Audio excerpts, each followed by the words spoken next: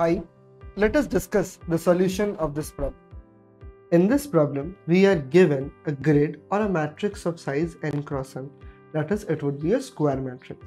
And we have the values 0, 1, 2 and 3.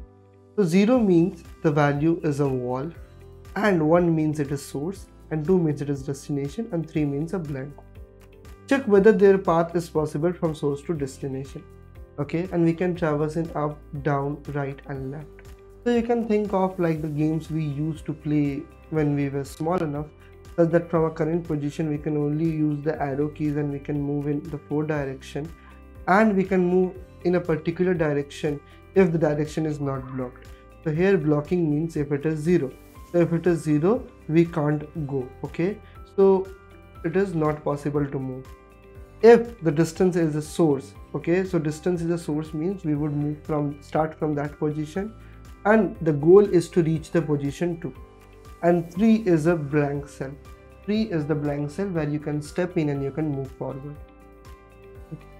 Now it might be the case, suppose we have a matrix here itself, okay, or let us solve the first sample test case itself.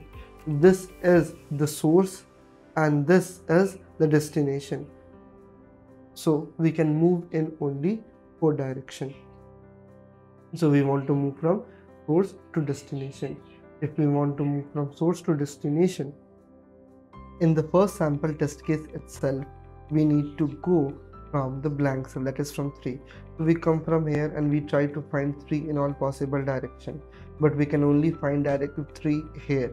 But from here we can't move to here, and there is no other 3 that is applicable. That is why there is no path. That is why the answer to this is 0 itself. Now suppose we have a matrix here itself. So let me draw a matrix quickly. Suppose we have a matrix here itself, but what needs to be done is we need to go from 3. So suppose there are 3 3s and only this 3 will lead me to the destination. Suppose this is the scenario. So if only either of them would lead me to the destination, and there is no proper way of knowing which 3 would lead me to the destination. There are 3-4 probabilities. Like we have no 3s that would lead to the destination. We have only 1 3, we have 2 3, and we have 3 3. But let us just take the condition where only 1 3 would lead us to the destination, and there is no greedy way or a proper way to find which 3 would lead the destination. So we need to traverse all paths. We need to traverse all the paths. So we need to traverse all the path in a grid. So if we need to traverse all the path in a grid and we have a source and a destination, then for sure this is a graph problem. So if this is a graph problem and we need to traverse, okay, and the path, whichever path we take, if we can reach the destination, there is no weightage and all. So there is no weight and all. So if there is no weight, we have 2 algorithms for traversal, that is BFS, that is breadth first search, and DFS, and both of them would work. But in DFS, that is a recursive, so we just need to pass, and if we have an option to choose between recursive and iterative, we should always go with the iterative because recursive takes up the stack space. So we will move forward with BFS. Let us quickly learn what is BFS. So in BFS, we have something like this. Suppose we have 1, we have 2, and we have 3, and we have 4 itself. So what we basically do is we insert the root in the queue itself. Suppose this is the queue and we would insert 1. Now after inserting 1, we would first traverse this one. So when I'm done traversing, I would mark this, and then I would insert all the neighbors of 1. So neighbors of 1 are 2 and 3. So I would insert 2 and 3 into the queue. Now in the queue, we push elements from the back and we take out elements from the front. That is first come first serve basis. So now we would traverse all. First we would traverse 2, so 2 is traversed now, and all the neighbors of 2 which are not visited. 1 is already visited, so we won't do that. Next we would come to 3. Neighbors of 3 which is not visited, that is only 4. We would insert this 4 and we would remove this. Then we would come to 4. First we would visit this, and then we would try to find a neighbor which is unvisited. That is what we need to do. So now what was the thing we need to do? We initialized a queue. So we would initialize a queue. Then here we inserted the root of the tree. In graph we insert the source. So we would just write insert the source itself. Then what we would do is we would first visit the source, and then we would insert unvisited neighbors of source, unvisited neighbors of the source itself. Now let us go to the Sublime Text and implement the BFS in general, so that you would have a proper idea, so that after that the level 2 is to implement it in the grid itself, so that you would have a better understanding. This is the simple template itself. What we do is we would first implement a queue of size of int. I would name it as q. Now we would insert the source. Suppose we have a value source, and then what we would do is while the queue is not empty, okay, while the queue is not empty, so we would first take out the front element. So int v is equals to q dot front itself.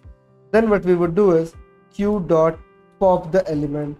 Then we would traverse the neighbors of the queue, that is g of q itself.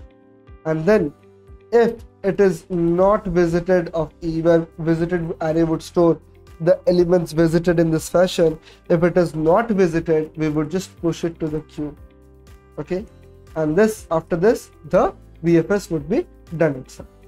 Now a bonus tip for you would be to use pairs instead of int, and then you can insert the source with the distance as 0.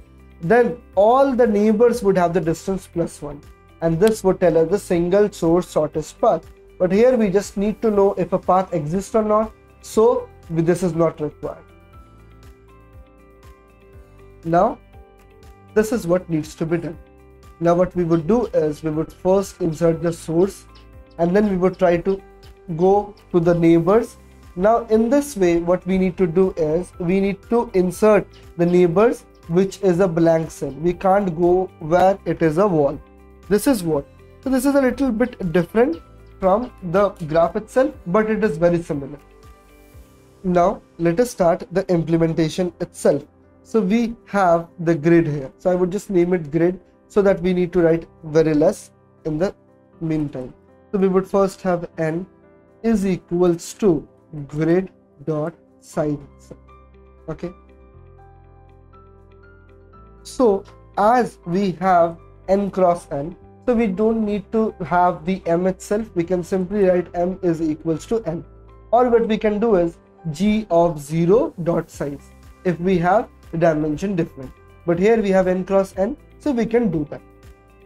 Or rather what we can do is instead of rows and columns, we can just use n every time. Now what we would do is we would have the queue itself, okay, and the queue would be pair. It's not that we want to calculate the distance, it's because we would iterate on the I and j. So we want to I and j. So earlier we wanted the only index, but here we want the I and j. That is why we would have it, and then we would name it as q itself. Now what we would do is we would traverse I int I is equals to 0, I is less than n, and I plus plus, and then we would go to the j, that is rows, and then column j is equals to 0, j is less than n, and j plus plus. What we would do is, now we would first take out the source. So if g of I and j equals to the source itself, we would push that I and j itself. We are making it 0 index.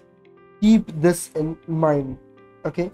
And next it would remain the same because there is only one source and one destination. So we just need to, and we can just break from here to optimize a little bit on the time complexity. Why optimize a little bit? Because in the worst case scenario, the source would be at the very bottom. That is why we would iterate on the whole. But if it is other than bottom, it would optimize on the time complexity. Fair enough. Now we would use the usual q dot empty thing, and we would first have int x. What is x? Q dot front we want to access the row itself. So what we would do is, this would be the first in the pairs, and then we have y q dot front, and then second itself. Okay, and then what we would do is, and then we would simply pop that element from the queue, because that work is complete. Now what we would do is, we need to go on all the 4 directions.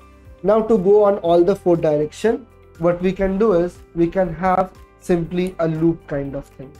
Like suppose this is 0 0, this is 0 1, this is 1 0, this is 1 1. Suppose we are at the current index, that is 1 1. Let us write few more, that is 0 2, and then 1 2, and then 2 0, 2 1, and 2 2. Okay, suppose we are at here, so we need to move here. So what we can do is, we can do y plus 1. So this is x would remain the same and y plus 1. X remains the same, y plus 1. And here we are going x minus 1 and y would remain the same. We would move here and x would remain the same and y minus 1. Then we go down and this would be x plus 1 and y would remain the same. So now what we can see is, at first we need to add, then we need to subtract from x. So why not we have an array kind of like this, like we would have 0 minus 1 0 and 1. Then we have another array like this, 1 0 minus 1 and 0. So if we add the corresponding values, both of these, then we would be able to traverse in all the 4 directions. Yes, that is what we would do, and this is a very old practice that many people do. Basically this is mostly used in competitive programming to save on the implementation time, but we would write it here also. What we would do is, int dx is equals to what? Minus 1 and then 0 and then 1 and 0 itself. Okay, then we would go down and dy, that is the change in this, is equal to nothing but 0 minus 1 and 0 and 1 itself. Okay, fair enough. This is what needs to be done. Now just to give you a bonus over this, basically you can move in all the 8 direction too by using this dx and dy. Like if the program is telling us that you can move in all the 8 direction, then you can have this array also. This array is gonna work seamlessly for if we want to move on all the 4 directions, 8 directions. So we would pop, so this thing is popped as of now. Now what we would do is, we would iterate over this, int I is equals to 0, I is less than 4, and then I plus plus, and then we would have int nx is equals to x plus dx of I, and then in ny is equals to y plus dy of I itself. Now we need to know, suppose we are at this particular index itself.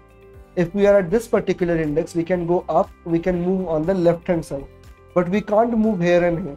If we move here and here, this is not valid. So we need to tell us, we need someone to tell us if the direction in which we are moving is valid or not. We need that.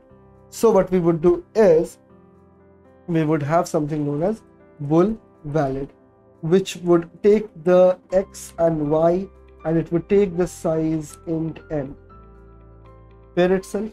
Now what we would do is, we would just say that if x is less than 0 or x is greater than equal to n, okay, or y is less than 0 or y is greater than equal to n, then we need to return false from this point, or else we would return true.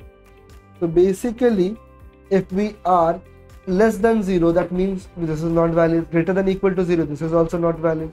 So this would tell us if it is valid or not. So next, after we move here, what we would do is we would check valid, and then we would pass nx and ny, and then we have the n itself. Now what we would do is, if it is valid, then only we would proceed. That if g of nx and ny is equals to 2, that means we have reached the destination, then we would return true. Why? Because we are checking that after this, because if we try to access an index which is not valid, then we would have an error, that is index out of bound error. That is why we don't want that. So if it is valid and within the boundary, then we would check that. If it is not, then there are two scenarios. So it can't be the source because source is already done. Then it can be destiny, then it can be wall or a blank space. So if g of nx and ny is equals to 3, that is it is blank, then g of nx and ny will be equal to the source. We would convert it to a source, and then we would simply push it to the queue. Okay, why we are converting to the source? Because the next time when we would again encounter this, okay, in nx and ny, how we would encounter, I would show you. Suppose we are at this index and this index is already processed. So if we are coming here and this is a blank cell, we would again process this. That is why we are making this as source and we are only processing the blank ones. Fair enough? And then after all this point, if we are not able to reach the destination, that means we would return false itself. Okay, this is what needs to be done. Let us just compile and run and see if we get an AC or not.